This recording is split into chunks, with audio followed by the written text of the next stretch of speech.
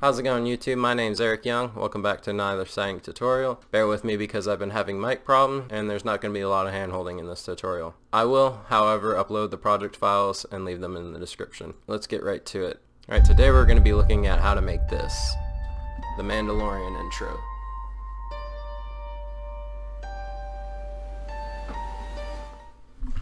So that took me about 10 hours last night to make, so for the sake of the tutorial we're going to be doing it about anywhere from a quarter to half as long as that was.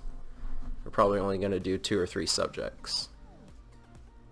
The models for each character are saved here if you'd like to redo the same thing. Alright, so here's the project. We're just going to restart. We're going to do a new composition. We'll call this tutorial Mando. Then we're going to do a new layer, solid, and we'll just call it E3D for now. And then effect, video copilot, element, and then going to want to go ahead and do scene setup.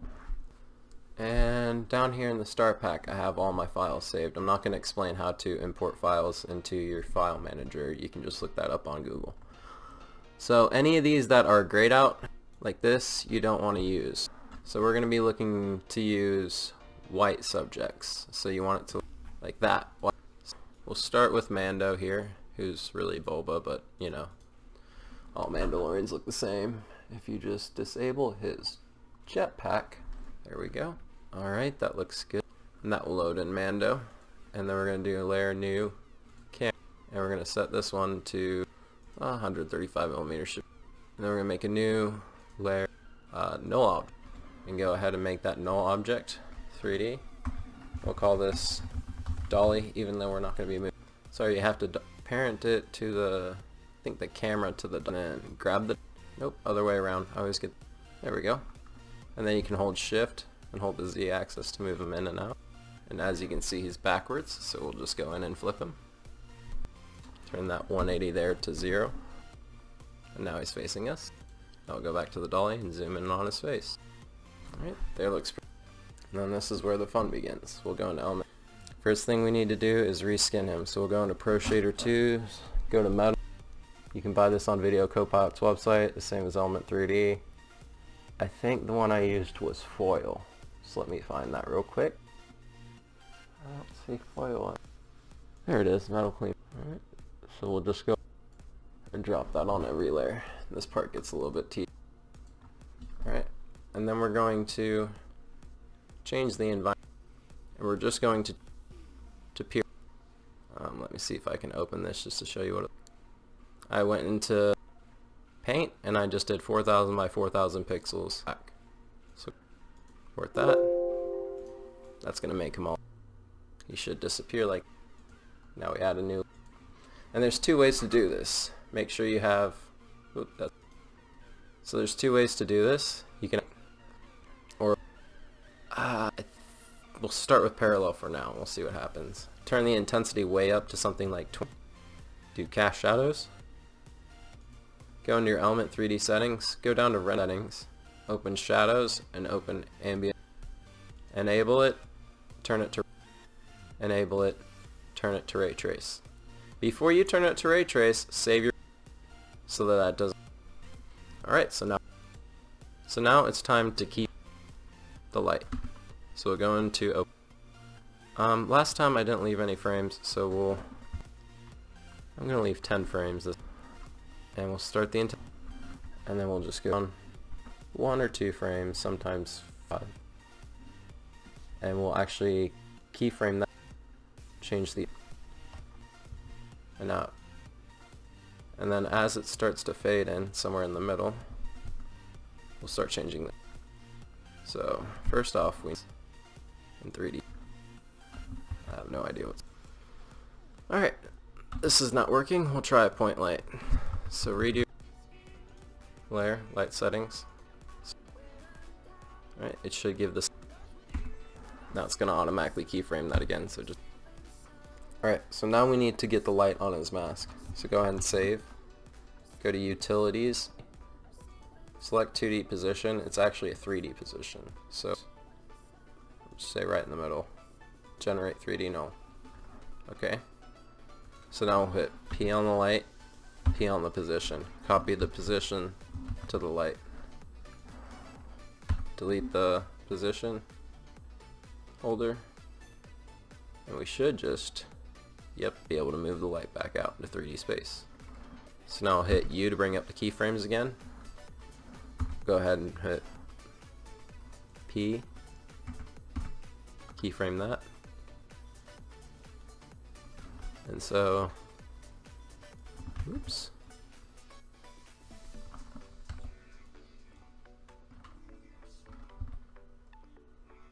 We'll move it to the side. So now it fades in. Go forward about a second. I think it's this one. There we go. Slide it across.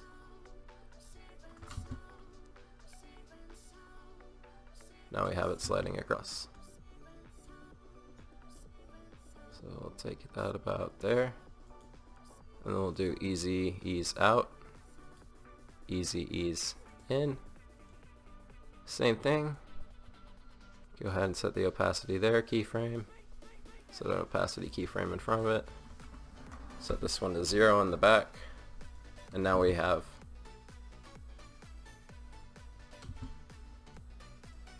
you want to make sure you get it quick.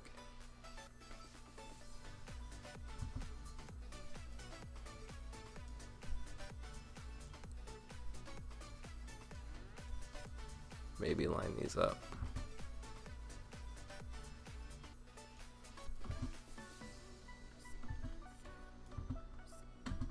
That's way too fast. Move them out a little. Forgot how I did this exactly. Why don't I just go back to this? Okay, yeah, so then you need to be lined up. Give them just a little bit more room maybe.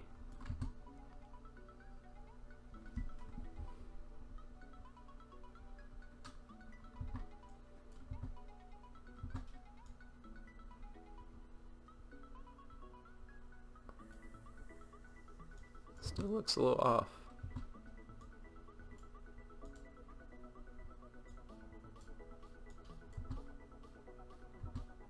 It just needs to fade out a little quicker. There we go. So it takes some playing.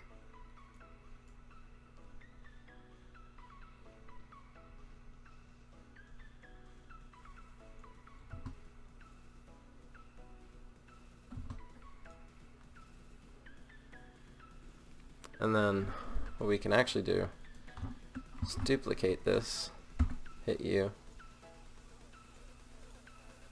keyframe assistant, time reverse, and just move them somewhere around. You're gonna have to redo the easy ease in and the easy ease out. And now that should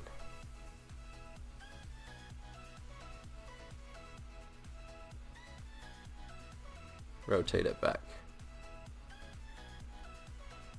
So we'll stop it from hanging there by playing with it.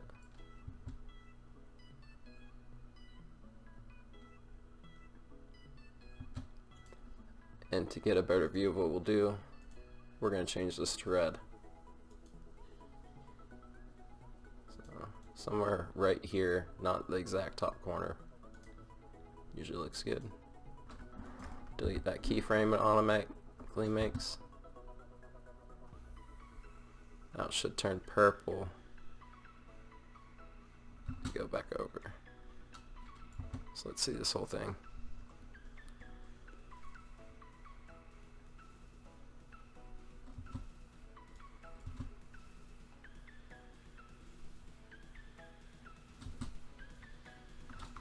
Then what we can actually do is hold all of them. Whoops. No, I think it's Alt. Yeah. We can actually extend this out. Make it a little bit slower, hopefully. There we go.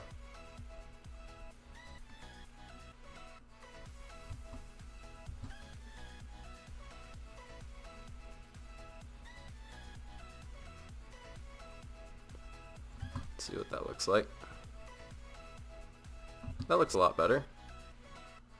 More Star Wars like. Alright, so now for moving on to your next character. So we're gonna do here, let's click Control Shift D. That should automatically cut it there. And if I move this over, you can go in here, go to Scene Setup, and let me make sure I'm on the duplicated year. Yeah, make sure you're on the duplicate. And we can go ahead and choose our next subject. So let's do Kylo next. Alright. Rotate him around. We'll just try to get his head in the same rough position.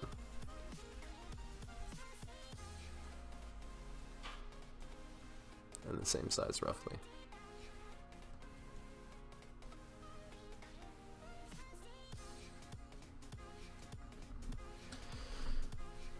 Alright, now comes the annoying part.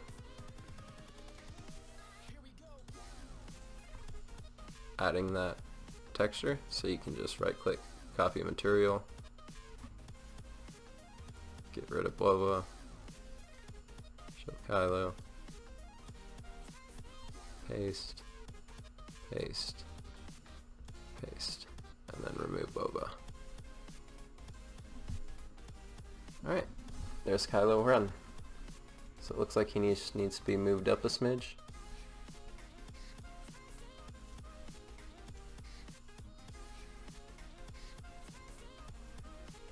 Maybe down and back a bit,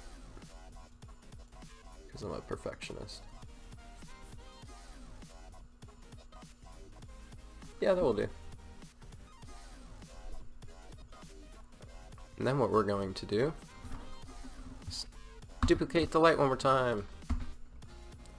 This one we'll bring together normally. We'll move the keyframes over here. We'll move Kylo over there. Make sure this fades out nicely to a frame or two.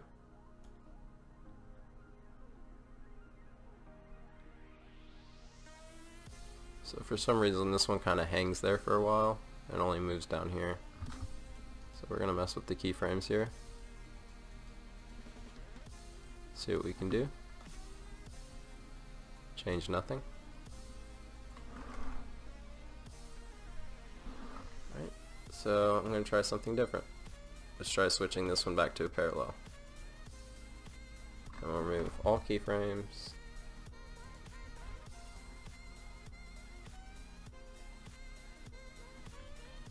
And then we're going to do what we did earlier. Go ahead and save. Let's put the point like right there on his mask. Generate. Oop. Generate. Take the position. P. Control C. Go to the parallel light. Hit position. Paste it. There we go.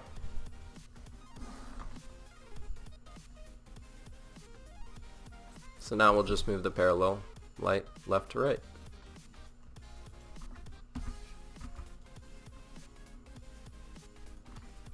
So we'll hit T, intensity, 1, 2, intensity, switch that one to 0.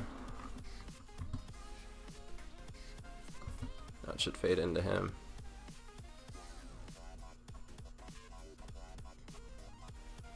And we'll have this one go left to right. So,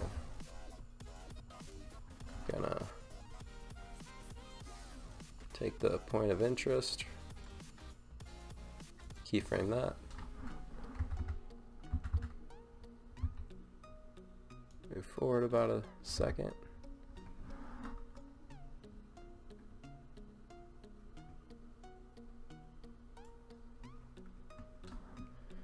Hit T, hit U,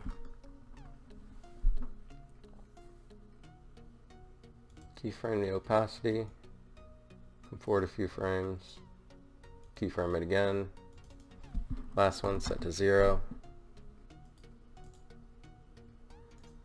Easy ease out. Easy ease in.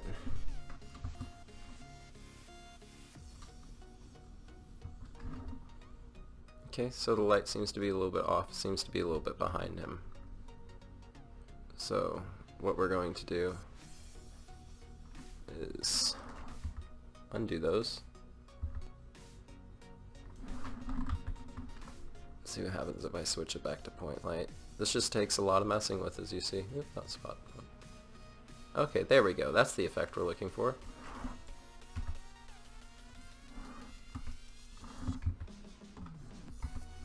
Set U to bring up keyframes, delete the automatic one, and then we'll do position, keyframe, hit U to bring them back all up, position,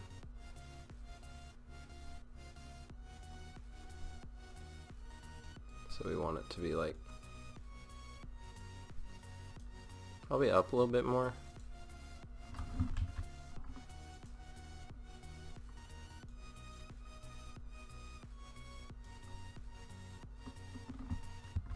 No, that's fine. We'll keyframe it. Ooh. I think it needed to go that far, but okay.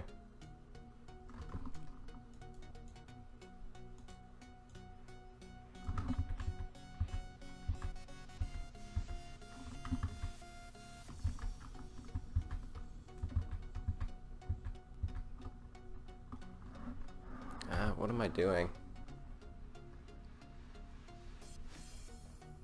Position. Move. Keyframe. Position. Let's see. Which axis was it? Y? No, it's up and down. X? Yeah.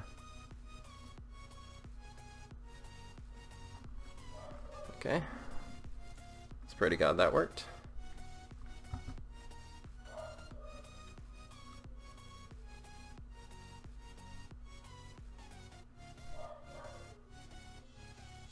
Yep, that looks pretty good.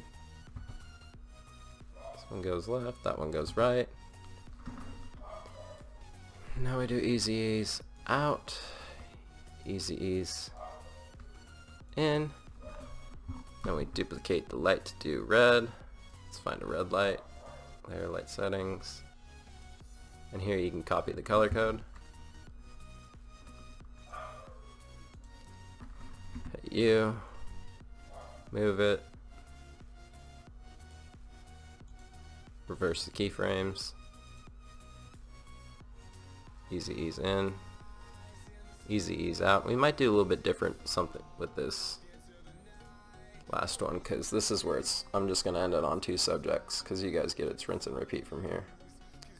So what I'm actually going to do, I actually need blue.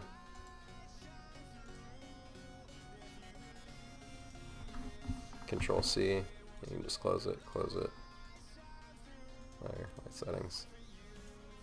Just Control C again, there you go. So that's going to leave a kind of cool effect.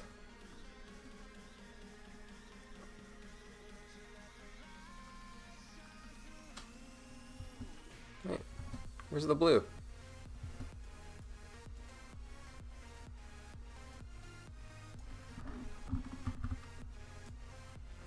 Stay blue, dang it. There we go.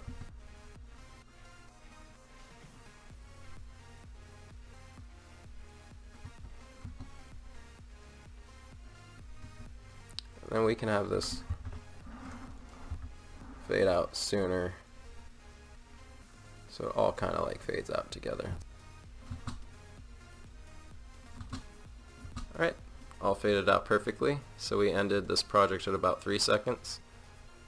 So I'm going to change the composition to 4 seconds because you want an extra second of black. Alright, that's pretty much the tutorial, but we have a few more steps, optional steps here at this point. So I'm going to go ahead and change the ray trace sampling to 4. I'm going to turn up the reflection quality. I'm going to go super high with this one. Let's just see what it looks like. 512 high. And then this one, same thing. I'm going to turn up the ray tracing samples to 4. And then under reflection, 512 high. And under output, I'm also going to do 4 times. Alright, and this composition setting was already 4K. So what you can do is, if you want to upscale something from 1080p to 4K, is just take your 1080p composition, make one in 4K, and then drop it in and re-render it. This one's already in 4K, so this is going to be a nightmare to render. So the last thing we need to do is just go to New, Adjustment Layer. This is optional. This is color correction at this point. You can use After Effects, but it's just easier, in my opinion, to use.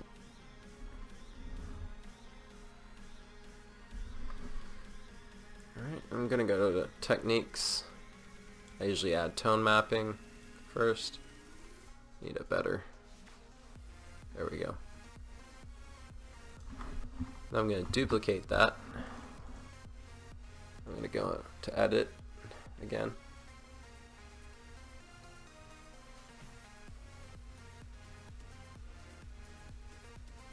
Being very careful, I don't want to crash. Should actually save real quick. And I'm just going to click delete on all that. I'm going to add chromatic abrasion. -5 almost, and then +5 almost on the bottom. Alright, and then last thing is exposure. And I need a different shot for that.